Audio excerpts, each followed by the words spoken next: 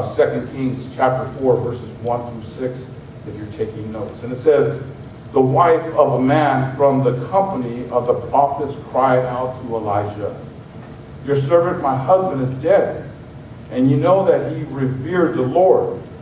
But now his creditors is coming to take my 2 boys as slaves. Elijah replied to her, how can I help you? Tell me, what do you have in your house? Your servant has nothing there at all, she replied, except a small jar of olive oil. Elijah said, go around and ask all your neighbors for empty jars. Don't ask for just a few. Then go inside, shut the door behind you and your sons. Pour oil into all the jars, and as each is filled, put it to one side. Then she left him and shut the door behind her and her sons. They brought the jars to her, and she kept pouring. When all the jars were full, she said to her son, bring me another one. But he replied, there is not a jar left. Then the oil stopped flowing. That is an incredible story. It kind of reminds me of the same story of Jesus feeding the multitudes. That one should have been called the bread kept flowing. Communion service. And it's amazing when we get an opportunity to read an Old Testament narrative where we read the story about the prophet of God and how he allowed a woman that said, I have nothing. I have nothing. And that's the thing in the body of Christ, that there are times when you think, I live in the greatest, most powerful nation in the world. A nation that provides for everybody. And we have so many people that are below the poverty limit. They have so many people that are registered, if you can be registered, as homeless, who have seemed to lost everything. But for some reason, we live in a nation that you would figure that we have people that are way up here. I'm saying that are so wealthy. I mean, generational wealth. I'm going to be honest with you. I love America. I believe in capitalism. I believe that if you do well, you should be able to soar to the heights that you do. Somehow I just wonder about this, because I used to tell my wife, because she would say, the athletes that gain these contracts, right? You think about this real quick. Steph Curry signed a contract at the time, when you think about it, for $200 million. For how many years, right? And back in the day, when people thought it was so big, that the great Ricky Henderson of the Oakland A's signed for $1 million a season. And we think, wow, that's still a lot of money.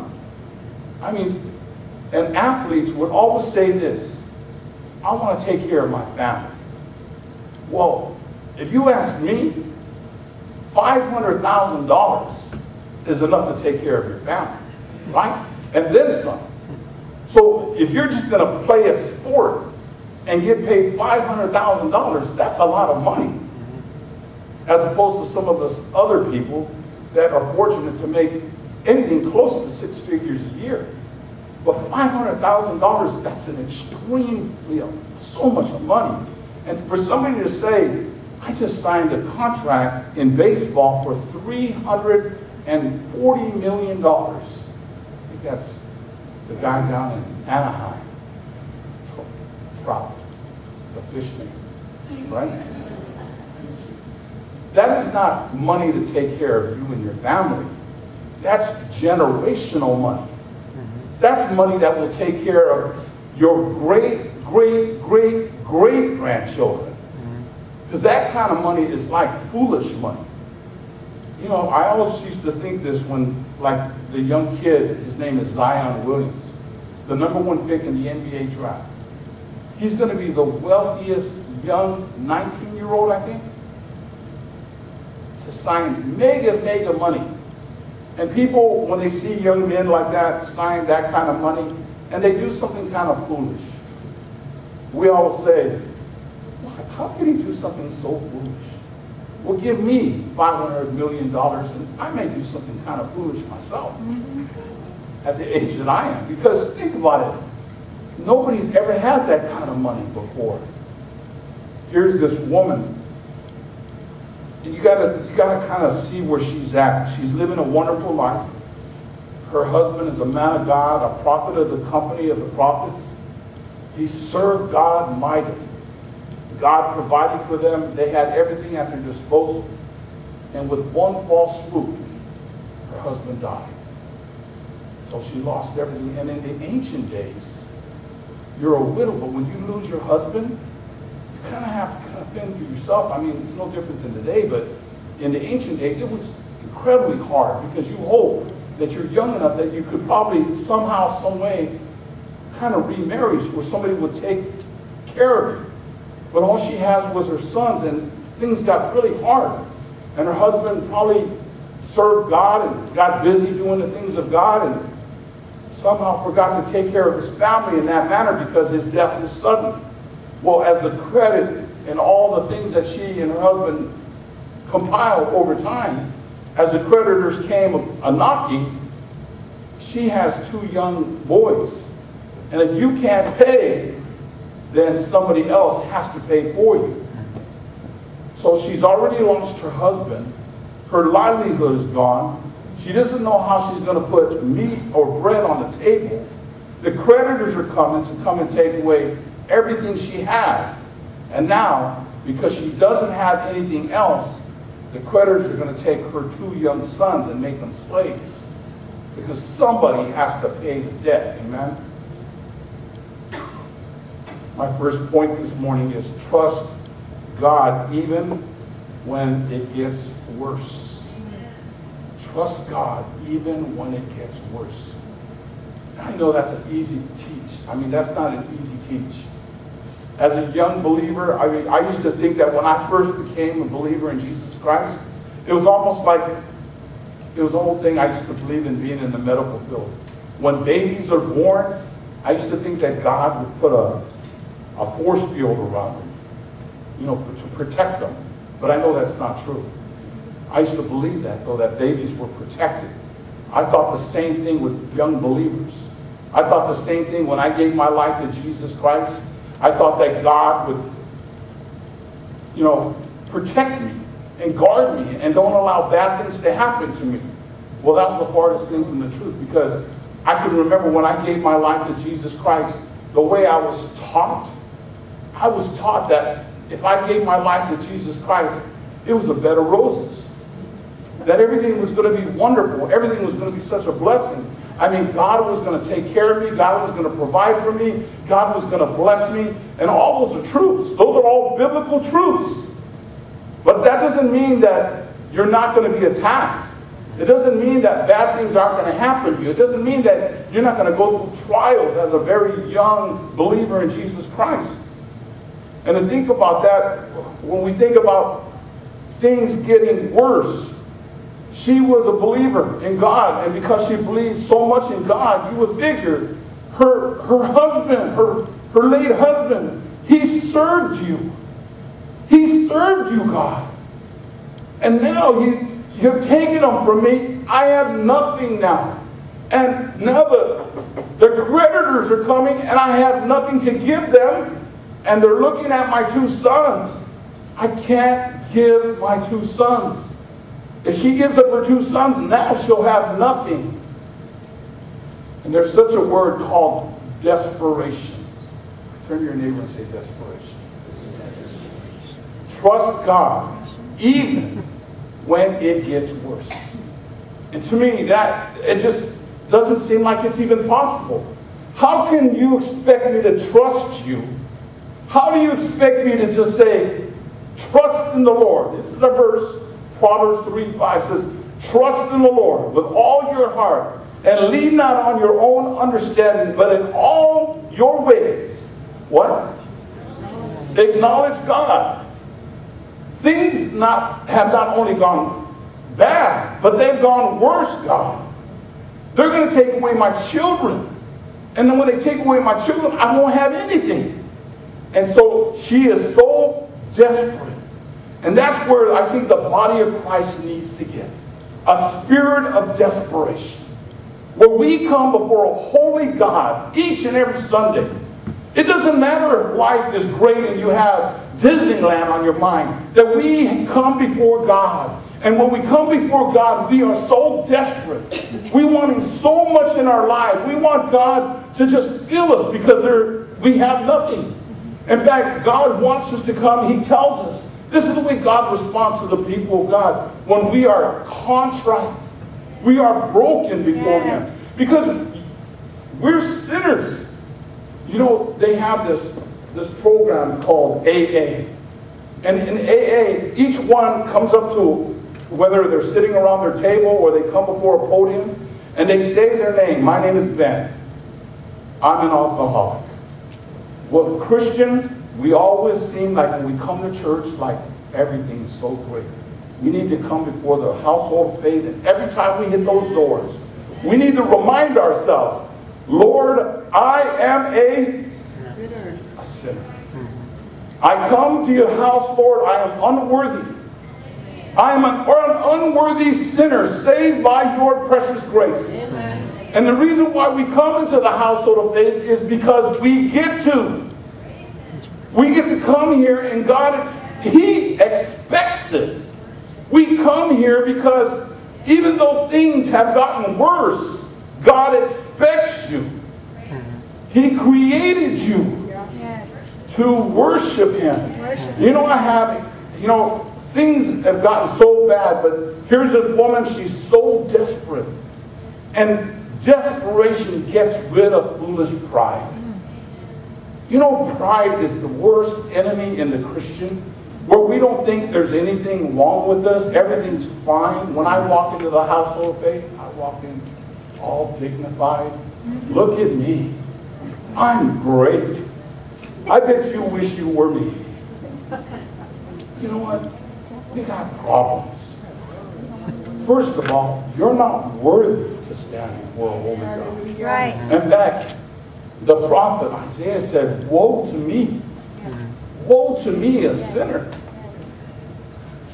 Desperation gets rid of foolish pride. And you think about, there was a man named Jairus. He was one of these religious rulers. He wasn't supposed to be in the presence of Jesus. You think about that. In those days, there was this sect, if you will, this cult, if you will, this following of Jesus, if you will. And religious rulers of the day couldn't be associated. They had to stay away from Jesus. But desperation from a man who didn't believe in Jesus sought out Jesus for his daughter who was sick, desperately sick. Desperation has a way of saying, I don't care what people see in me. I don't care what people might think of me. Desperation has a way of us breaking through the crowd. Desperation has a way of saying, I don't care if people see me crying. I don't care what people may think. Sure, I might drive a nice car. I might have a nice house. I might have a great job. But I can stand before a holy God, and I'm not worried about what people think. Yes. I need Jesus. Yes. That's what desperation is. Right. It takes away all the barriers. It takes away everything else, because that's all you want to do. So desperation can be and is, when you think on a spiritual level, it is a good thing. Amen? Desperation pushes away the comfort zone that you think you have. It removes all those barriers. Because that's the thing about desperation. You have no other place to turn but to Jesus. I think about this woman, and you know, the Bible tells us that she cried out to Elijah. She had nowhere else to turn. The Bible tells us that we need to trust God even when it gets worse. And the thing is here was the example. The wife of a man of God. She understood the principle. And as I told you when we first started this whole sermon, learn to pray. She cried out to God. First thing, she didn't forget. She knew this is what you do when you're in need of God. Cry out to God. And you know what? We have a theme, and I posted it up there because I want us to be in the mindset of the entire assembly. It says, enter his gates with thanksgiving. Enter his courts with praise. Yes. And again, you'll hear me use that word we get to, because I'm going to tell you right now, none of us get to go before the throne of grace. You think about that. Me? Who am I? I mean, even the Bible says that this is a response. Who am I, God, that you would be mindful of me? God he allows me to go before his throne. He allows me to talk to him. He allows you, each and every one of you, you're allowed to come before his presence. And that should be something that you relish. I mean, you should be a kid and say, I get to come. I mean, a spiritual giddiness, if you will. I get to go before him. And the thing is, we don't do that with the frequency that we should. To cry out to God, just to be able to say to God, God, things have gotten kind of crazy here. You know my life. And people say, why do you even pray to God when he already knows? It shows your dependency on him. You know, we just celebrated a holiday where we literally blow up the United States of America. You ever notice that? You guys watch it? I mean, my wife and I mean, we hear this from the time the booths start to come out. You know, I think about that because I'm laughing because I think it's up in the foothills near the Santa Cruz Hills. You can't sell fireworks out there. I think the fine is $2,000 with a little popper. You can't sell fireworks out there. But here, as soon as you come into the valley, bam! They're everywhere. You know, in fact, Bishop Perea, CWC, he has 2 booths. I think back then, I don't know what it is now, but they give you a booth full of inventory, and you have to give them $5,000. And if you sell everything, you make $5,000, so it's $10,000. Thing is you make a profit. So if you have 2 booths, that's $10,000 in just one weekend. Just people go buy that stuff. I mean, we love fireworks, right? Right? Yes. Okay, let's think about this real quick. During the holiday, who didn't get to watch, even on the news, who didn't watch a firework go off? Now see a hand? Anybody. So we all like to see the little boom. We like to blow stuff up. We do. And this nation, we just wanted to blow it up. I mean, it was so amazing because we watched New York cities on TV. Because we love to sit back. We got the nice screen TV, all the colors and everything with the music playing, the pageantry. You know, you get all excited. You watch the whole thing. And when we think about how this nation, we celebrate the 4th of July, our, let's say the word, independence. But you know what? When you become a Christian, you are dependent. You didn't get that. That's what prayer is. We as a people of this nation, they say, hey, we're going to go all out. We're going to celebrate our Independence Day. But when you bow a knee to Jesus Christ, you are saying to God, I'm totally and wholly dependent on you. So you surrender your independence. It's kind of a contradiction in terms, right? That's what God says. That's what the verse tells us in Galatians 2:20. He says, I have been crucified with Christ, for I no longer live. You've given your life to Jesus so that he lives. He takes over your life. He decides for you. He plans your future. He has a destiny for you. He takes care of all your needs. You think about that. She had nothing else. And she cried out to Elijah, help me. She's essentially crying out to God saying, help me. The creditors are coming. And that's something I think all of us, when we think about learning to cry to God, I think of it in manners of learning to trust God. Even for little trivial things. Like, you know what, God, you're so busy. God, you're too busy. I mean, you think about it. He is the creator of the universe. Will he have time for me to just ask for something so insignificant? I mean, it seems so trivial, God. But you know what? He's there saying, tell me. What do you know? It doesn't matter to you if you think it's really nothing, God. He says, I want to know. What do you need? I love you that much. Sure, I could move mountains. I could tear down, bring down big rulers. God can do everything. Yours is something as subtle as moving this here. You can't do it, but God can do it. And that's why God wants us to learn. Talk to him. Talk to him. Elijah's wife, she knew what it was. And she reminds us in this fashion, when you think about it, when we cry out to God, there are times when we cry out to God that we're wondering, is God going to even pay attention to me? And, the enemy, sometimes he'll use something, and it's a reminder. It says this in John. I got to jump ahead to my IT people. John chapter 8, verse 44. It says, for you are children of the father of the devil. This is John speaking. He says, and you love to do the evil things he does. He was a murderer from the beginning. He has always hated the truth because there was no truth in him. When he lies, it is consistent with his character, for he is a liar. And then it says he is the father of all lies. That's John 8:44.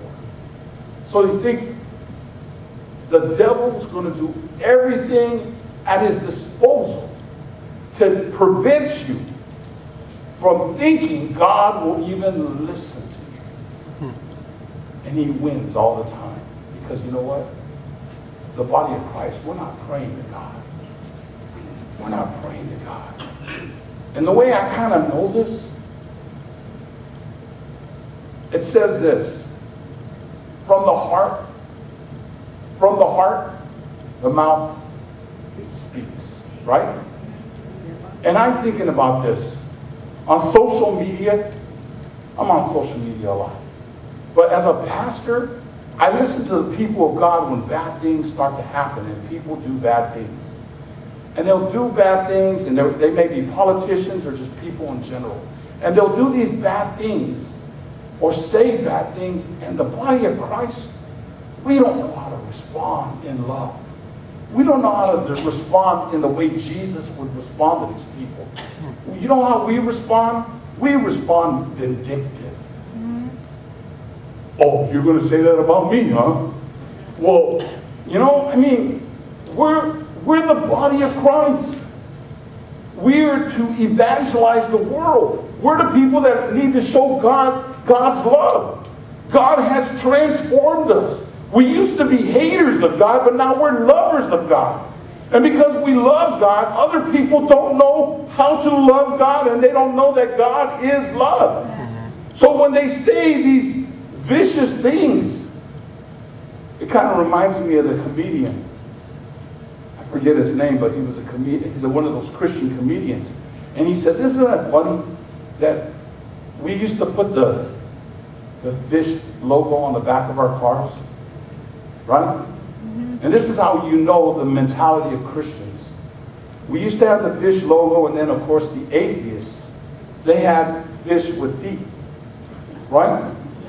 So we saw the fish with feet, and we go, that was kind of mean. Because they came up with their little logo, fish with feet. So then what do?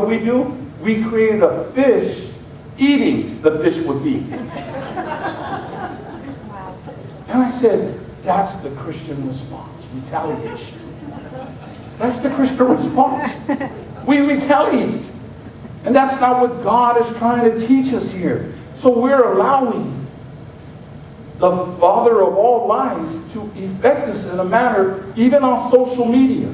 We don't know how to love people because, as Pastor Francis Chan said, he said that if a person who was impaired visually, if he was blind, and he was walking in the bank, and you're standing there, and if he would have accidentally bumped you and stepped on your toe, would you go, hey? Would you push him?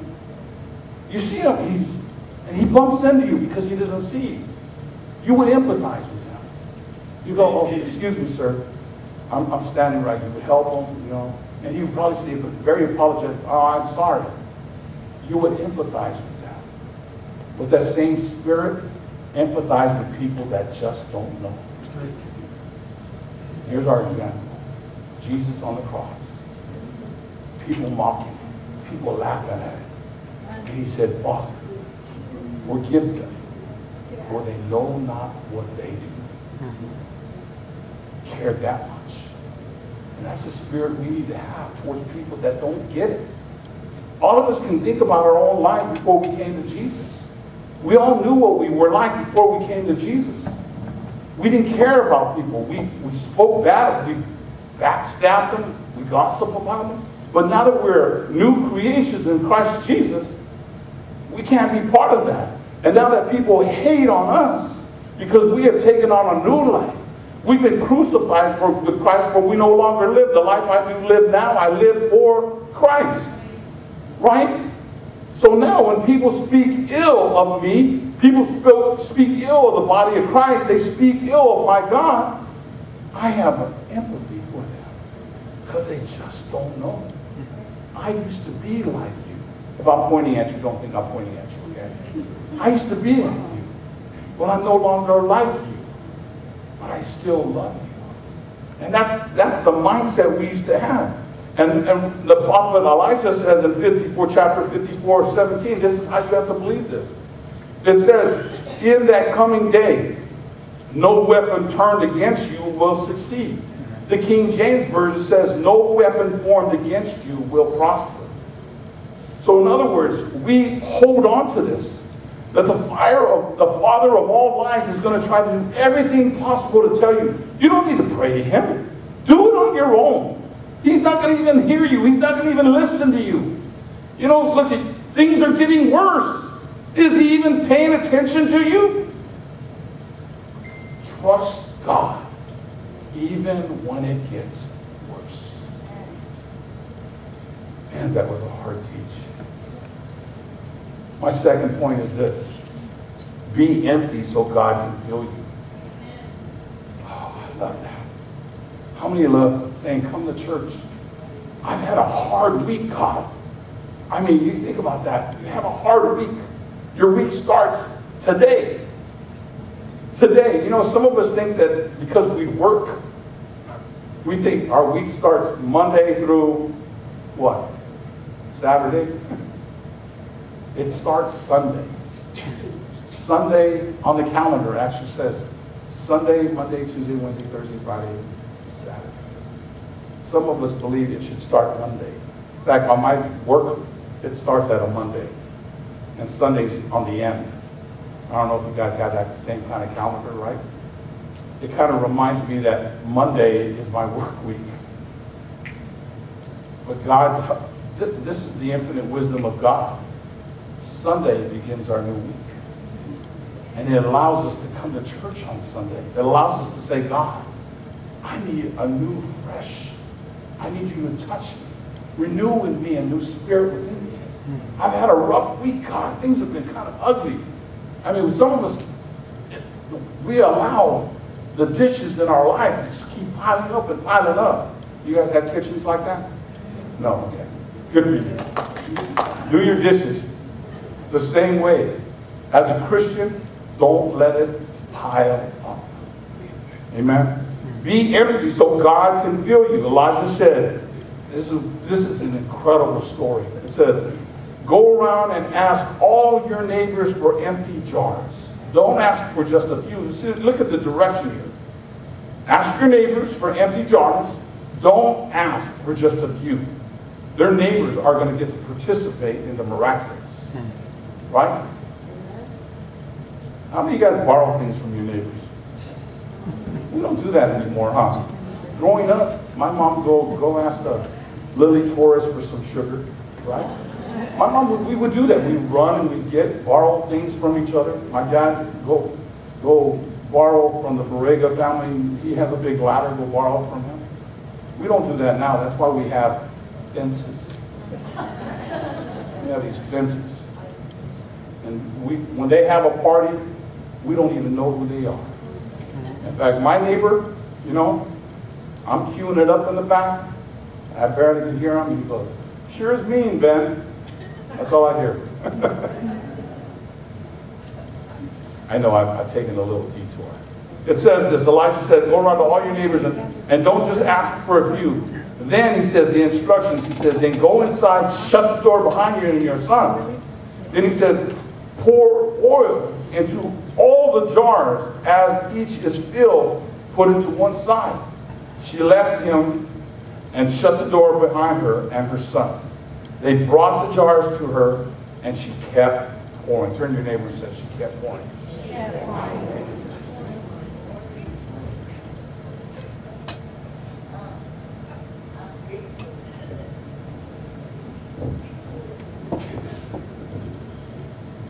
Just the illustration. I don't know why it has a little bubble on there, but it does. Okay, but I want you to think about this. I have nothing in my home, but all I have is this little jar of oil. It's not much. I mean, I want you to think about that.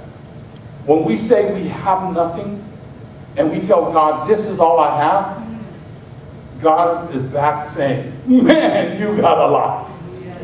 That's God. God, this is all I have, God. I have nothing. This is all I have. God goes, "Are you kidding me? That's all you have?" See the difference? We're crying to God, "Oh, woe is me. This is all I have." It's pouring. That's the way God sees it. This is the way we go before God. And God sees it and says, "Man, you got a lot. That's incredible." Amen. And we're probably turning to God saying, "Did you hear me? I have nothing." And God is saying, "Man, that's a lot." God is incredible. Yes. Then he gives her instructions, and I'm thinking, he tells her, "Go inside the house, shut the door behind you and your sons, and then take that nothing that you say." And again, like I said, the neighbors had an opportunity to participate because they know she has nothing. Because I believe, it doesn't say this in the story, but I believe she's been begging and begging and begging. So from now, her sons go to all the house and say, "We need empty vessels." And I don't have one here. But if I did, it would be those empty water vessels, right? Just vessels everywhere, of different sizes, right? So they collect them and they all bring them. And then it says this. When she shut the door behind her, they brought the jars to her and she kept pouring. I want you to think about this. I have to put this on there just in case, okay? So she takes these, just visualize, she takes these vessels, they're empty, and she begins to pour. You got to be thinking, if this is all I have, right? And let's say this is the vessel, right? And I begin to pour, and I'm pouring. I should be able to see this thing go boom, but it keeps pouring. And then I'm watching this thing go, it fills up. And I say, "Hey, it's filling." I'm looking at this, and this fills up. I had to tell one of my sons, and I go, bring me another one, right? So he brings a bigger one. It's one of these big old tanker looking things. And she's looking at this. She saw how much she filled up that one, and she begins pouring it. And this starts, and it fills up to the top.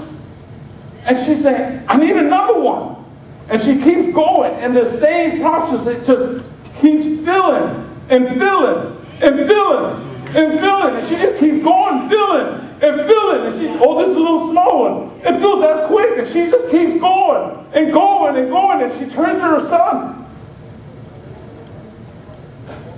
I bet you if that were me, I would be analyzing this. But she just kept going, and it just kept filling and filling. The Bible says in verse 5, they brought the jars to her, and she kept pouring. I want you to think about that. Romans 6:13 says this. Do not let any part of your body become instruments of evil to serve sin. Instead, give yourself completely to God. For you were dead, but now you have a new life.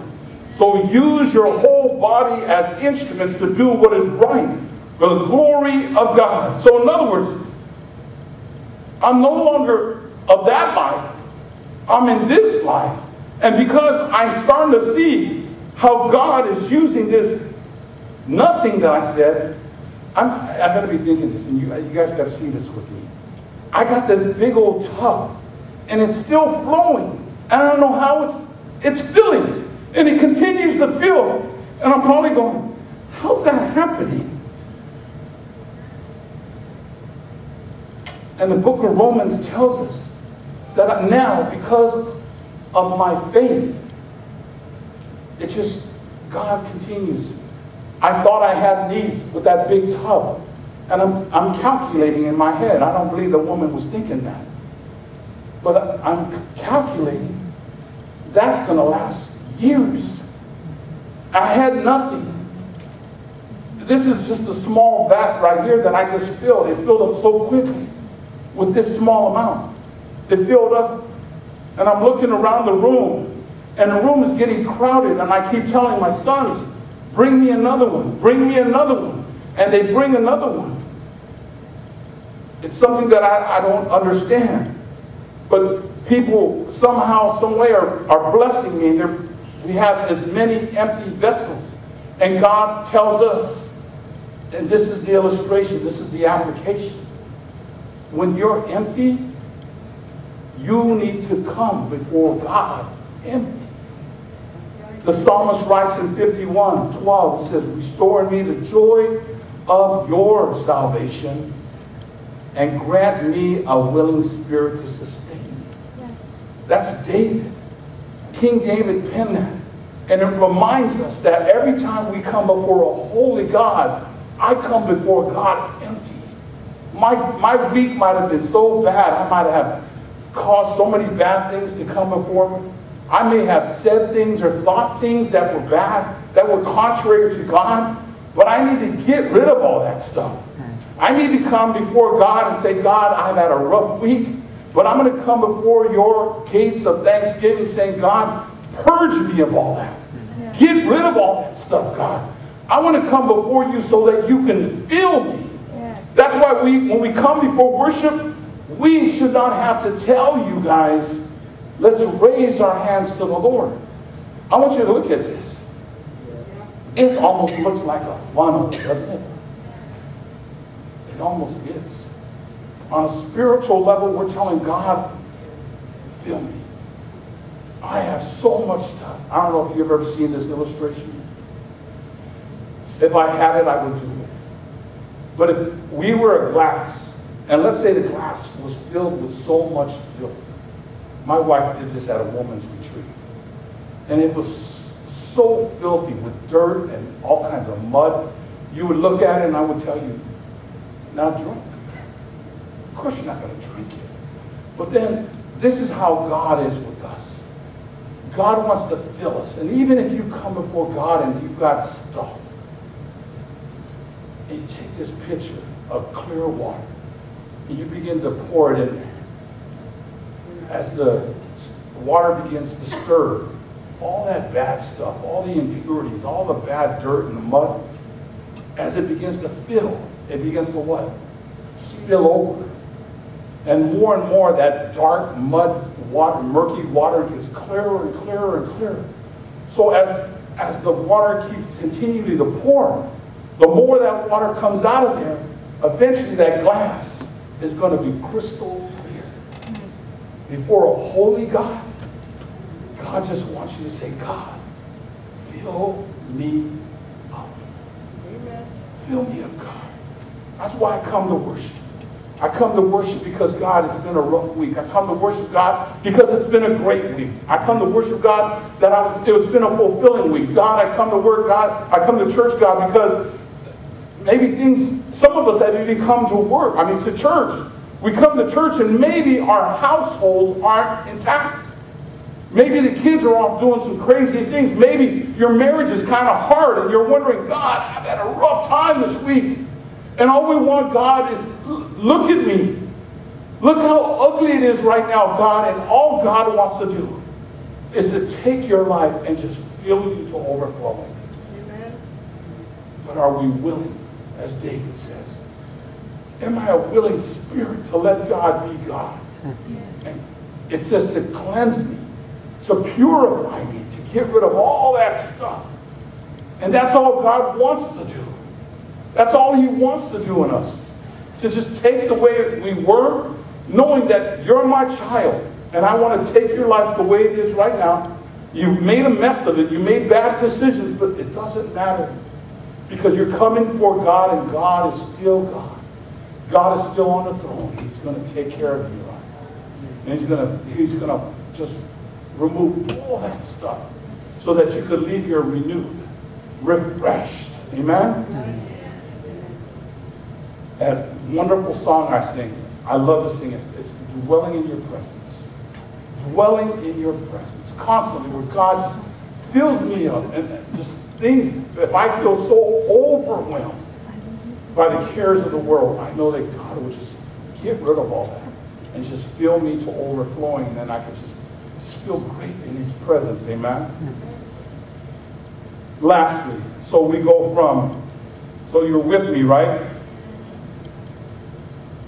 We go from trust even when it gets worse to be empty so God can fill you. And then, of course, lastly, God tells us,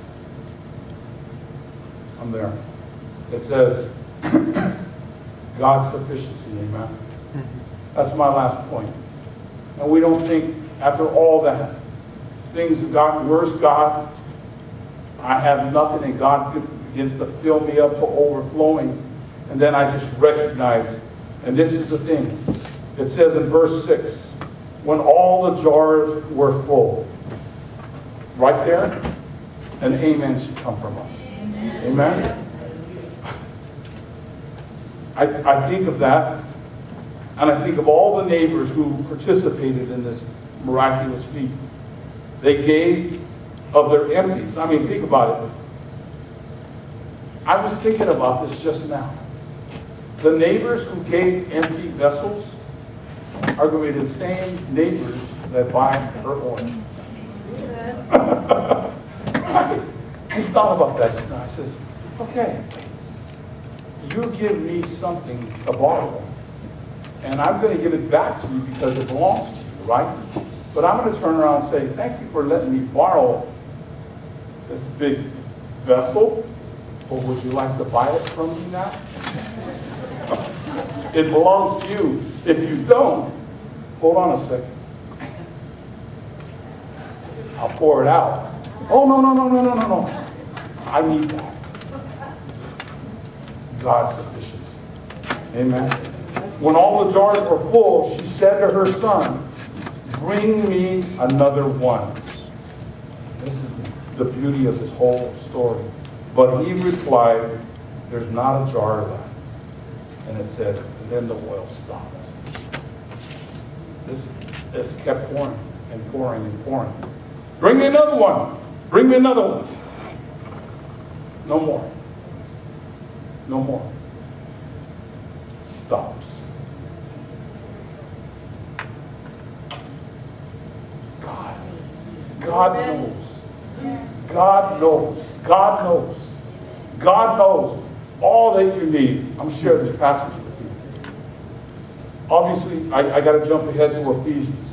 It says in Ephesians chapter 3, verse 20, says, now to him, this is the prayer of Paul to the church of Ephesus, now to him who was able to do immeasurably more than we can ask or imagine, I like to define that, ask or imagine or fantasize.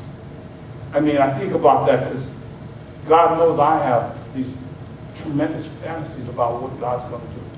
I mean, that's almost saying, according to the power that is in work. But see, you need to grab hold of what Paul says here. According to his power that is at work in us. Right? Paul knew that. So in other words, the Holy Spirit that is in us, you go back to this, it's God's sufficiency. God is sufficient. God provides all of my needs. God is able to immeasurably more than I could ever ask or imagine. This woman who had nothing turned something this small to filling her entire household where everything was so much more that she will be able to sell off to people and would sustain her and her household for a long, long time. And to me, as long as the man of God is in the house, as long as God is in the house, yes. You didn't get that. Well, I had to say God. As long as God is in the house, you're going to be provided for. God's sufficiency. That's God. God in your life. God always blessing you. God always providing for you. God always being in your presence. And then you, as a person of God, needs to say this and say with, I mean, literally say this when you come before the house, knowing that God has blessed me, God is protecting me, God has been with me, God is taking care of me, God is healing me, God is doing just those things for now.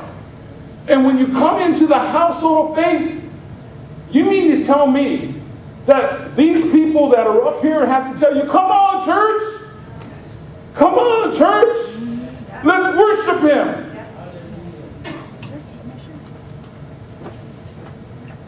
God does all that for you. You get to come in. Amen. You get to come in. And God has done all, before you even came in the door, God has done all that for you. You didn't walk here. You came here with music beating in your car, air conditioning, right?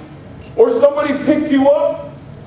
God allowed you to come in here, and now it takes somebody on the worship team to tell you, come on, church, come on. I mean, you got to think about this, church.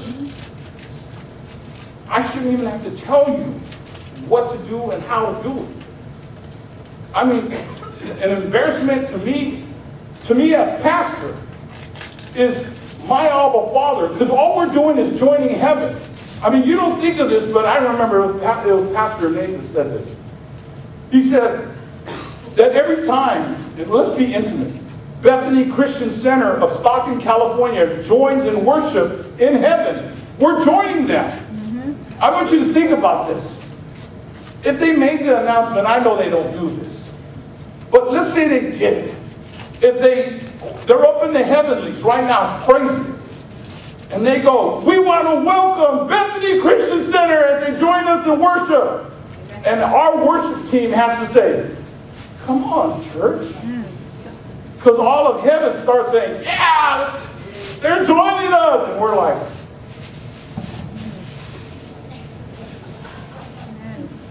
they're looking at us, hey, you guys are going to get in or what? You going to get in? And our worship leader has to do all these gyrations. Come on! What are you guys doing? Come on, you can't do this? Come on. I know some veterans from the war that lost their arms that wish they could do this. Come on now. Because they're grateful they're home. Amen. But we're here in air conditioning, knowing that the God of the universe saved us from the pit of hell, brought us into his wonderful life. And because he brought us into his wonderful life, he has provided, cared for us, provided for us, blessed us. And it takes a worship leader to get you to do what? Worship. Come on. We have a lot to learn. Things aren't well in your life. Things are getting worse in your life. praise him anyway. Amen. Enter his gates with thanksgiving. Yes. Enter his courts with praise. Amen. Come in. You're welcome. You get to do this. Yeah. But enter it with already in an attitude of Praise. worship.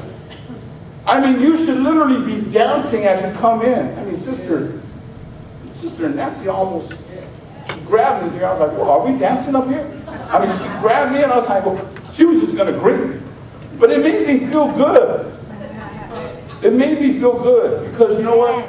That is the spirit we need to have. Amen. This is my Father's house. And because it's my Father's house, he allows me to worship him. It allows me to be myself. He allows me to say, God, I love you, God. I praise you, God. I adore you, God. Yes. And I don't have to look to my left or right to worry about what people think of me because he's my God. Yes. And because he's my God, I'm going to give him my all. I'm going to give him my all. Thank you, Lord. He deserves that. He is worthy of that. Yes. Hallelujah. Wow. I think about God and our theme. It's a personal invitation. You know, I know that it's a 40-minute, 50-minute trek from here to Elk Grove if you're going to drive there. But I'm just inviting you. You're all invited already. But if you get an opportunity to go for the services in the evening, don't miss out. And for those of you that are retired, okay, those of you that are retired, we have great speakers, and Pastor Bernie and Pastor Francis, they're going to be speaking. So if you can be there during the afternoon, Amen. try to join us because this is our body here. Come in and be blessed. That's our theme. Enter his courts. And you're going to be fortified. You're going to be built up. You're going to be edified because of this. I truly believe that God is going to do an incredible thing Yes. in our convention. Amen. And you need to know this. We have had all these themes, wonderful themes, don't get me wrong. We've had all these beautiful themes just been ushered in by mighty men of God who says, I believe God is leading us there and God is leading there. But for God to tell us, let's address worship, let's address prayer.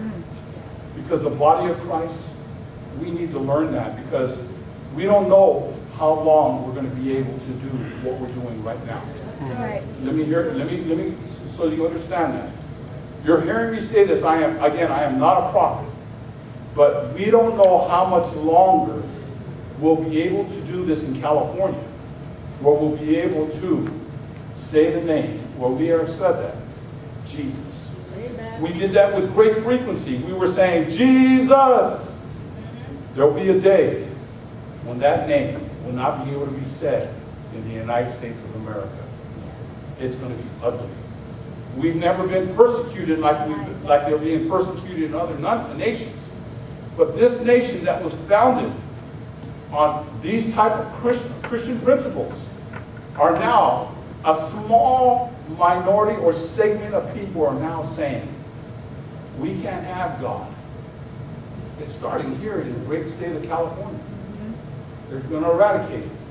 And as a pastor of Jesus Christ, guess what? You may have to bail me out of prison. Because I will not bend. I will not compromise. Amen. I will not. Because the Bible tells me, man may do what?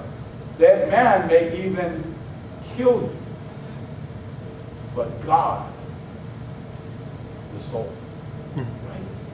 I would rather stand before God and say, God, I'm for you, than stand before the politicians and say, I'll bow before you. Amen. Amen. You get to worship right now freely. That's it. You Yes. get to do this. Yes. I'm believing you. If you get to do this freely, come on, church. Yes. Do it. Yes. Do it. Amen. I mean, all of a sudden, if they take away our freedom to worship now, you're going to say, hey, I don't even raise my hand anymore. I don't even have to clap. Because if I do, I'll get in trouble. We're going to separate the sheep from the goats. communion service, I decided to go a little longer. All right. God's sufficiency. In fact, it says this, I didn't even use this verse, but it says in 2 Corinthians, and I'll close with this. This is the Apostle Paul enduring some difficult time in his life as he asked God. This is Paul praying to God. But Jesus said this, my grace is sufficient for you, for my power is made perfect in weakness. Then Paul responds, therefore I will boast all the more gladly about my weaknesses, so that Christ's power may rest on me. Yes. Man. I mean, think about that. I'm going to come before this pulpit and just tell everybody, you know, I feel inadequate. You know what? I'm a sinner. I mean, that's Paul. Paul says, I got all this stuff against me. I'm the worst of all sinners.